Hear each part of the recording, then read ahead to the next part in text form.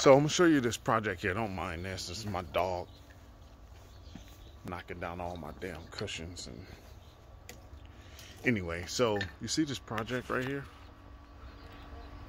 This project right here, this house caught on fire. You can see a little bit of the burned wood kind of right there.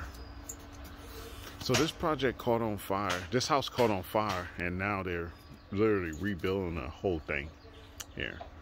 Now, for a project like this, for you to get on with a project like this that requires restoration, one of the things you do is you either sign up with the insurance companies, which is very hard to do. You have to find insurance companies that's willing to take on new contractors or information for contractors. Or you sign up with the restoration company. You literally call the restoration company and ask them, do they need help with general contracting or drywall or any other type of service that they're doing. I think Capital is the restoration company that landed this job here.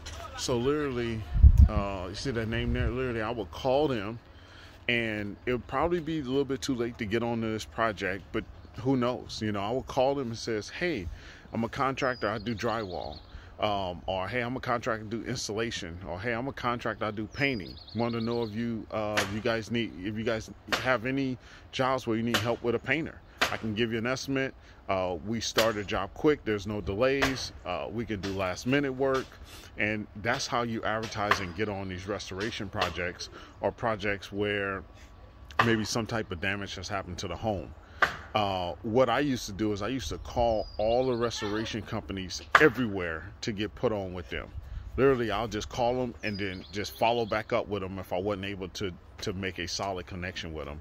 And I landed plenty of work that way. And literally, they start calling you every time they need help. Dropping nuggets.